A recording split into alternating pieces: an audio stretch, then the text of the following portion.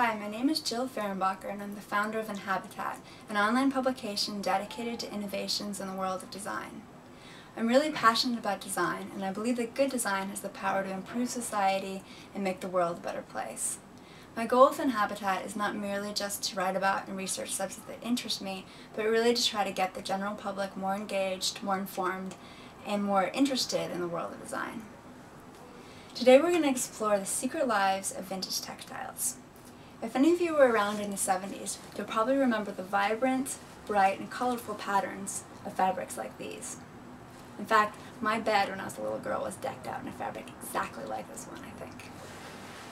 Unfortunately, you can't really find fabrics like this in stores anymore because the trend has really migrated towards a more monochromatic, minimalist style. That's probably for the best, but sometimes we miss a little pop in color, and quite a few designers these days are rediscovering the beauty of this colorful decade.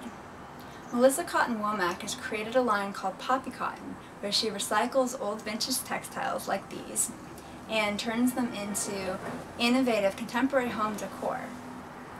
Let's take a trip to her studio right now to see how she does it.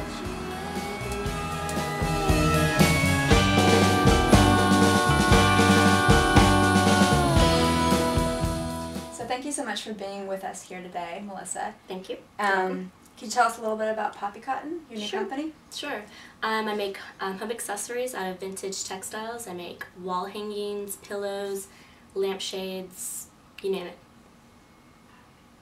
And all of your fabric is recycled from old textiles from the 70s. Correct. 60s and 70s, is my era that I like.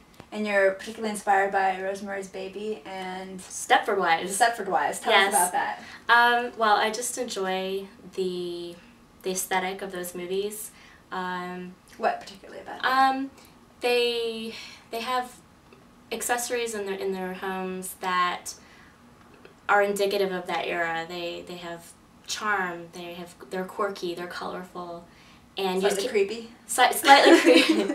They're so poppy. They're almost edgy. They're interesting, and you just can't find Andy something. Warhol-esque, perhaps. You can't. Yeah, you just can't find stuff like that anymore, and that's the whole draw for me.